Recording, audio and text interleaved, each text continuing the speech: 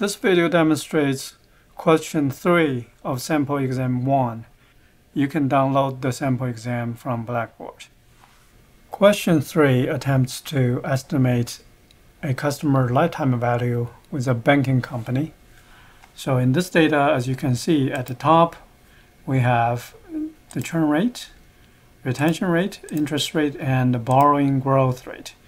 The borrowing growth rate, so a customer may be borrowing more and more money from the bank, and that increases the bank's profit. So the borrowing growth rate has already been factored in. So the mean profit, as you can see here, from the previous year to the next year is basically the previous year's profit multiplied by 1 plus the borrowing growth rate. So this is already factored in. First, calculate the retention rate in cell C3. So the retention rate is simply 1 minus the churn rate. So 1 minus the churn rate, and enter. And then name the cells that contain the values for churn rate, retention rate, interest rate, and borrowing growth rate. So we want to name these numbers. Do select this and formulas, create from selection, left column, click OK, double check, all the names are created. And next, in column D, calculate the expected number of customers starting from a base of 100 in year 1. So first is 100. We know the expected number of customers is the previous year's customer times whatever the retention rate that we have. And then enter. And then we can just copy this down all the way. It's not a problem if the number is less than 1, because if the bank has 10,000, 100,000, a million customers, this number can be multiplied into the total customer base. Okay, so next, C, using the data provided to calculate the customer's lifetime value in 20 years time window. Okay, so now to do that, first we need to figure out the annual profit from this 100 customers equals the mean profit per customer times the expected number of customers. Enter, expand this. Okay, and then just double click to copy this down. All right, and now we want to calculate the CLV. First, we're going to do the CLV at the year end equals. So to calculate the CLV per customer at the year, first we want to calculate the CLV per customer at the year end. It's equal to NPV, and the first parameter is interest rate. So you can type in interest rate once it appears, double click, and comma. And then it's the profit values here for the 20-year time span. And close the parenthesis. And this is for 100 customers, and divide by 100, enter. And it's $284. And next, calculating the CLV at the beginning of the year, so we just need to factor in the time value by 1 year. So it's equal to this CLV we have just calculated times 1 plus the interest rate here. Okay, so that's the CLV at the beginning of the year.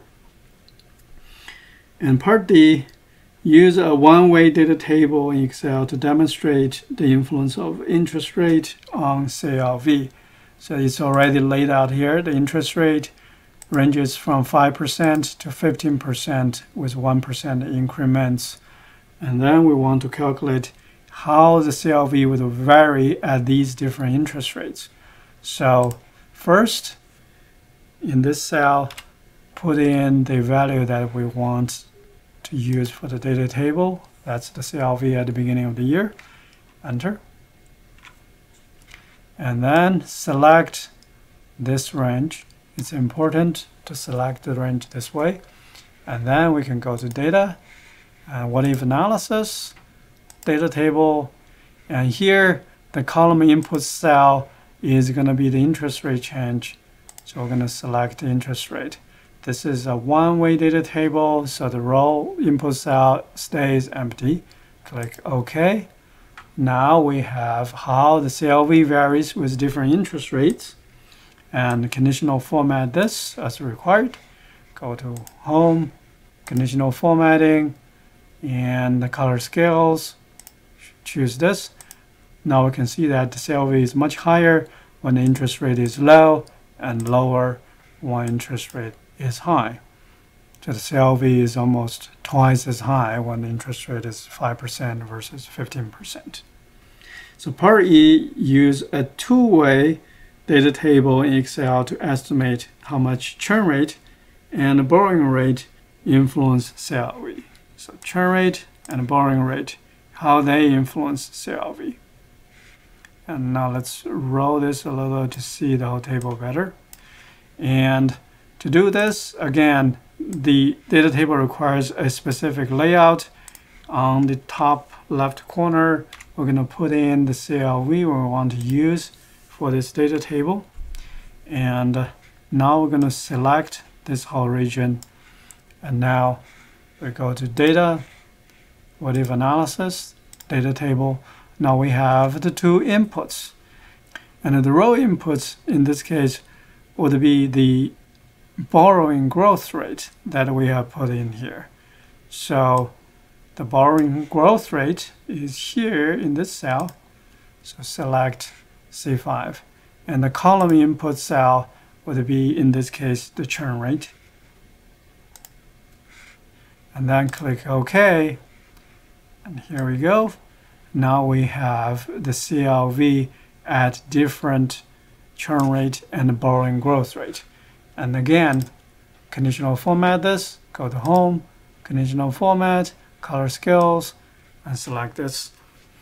That's beautiful. Now we can see that the CLV is the highest when the borrowing growth rate is the highest at 30%, and also when the churn rate is the lowest at 10%.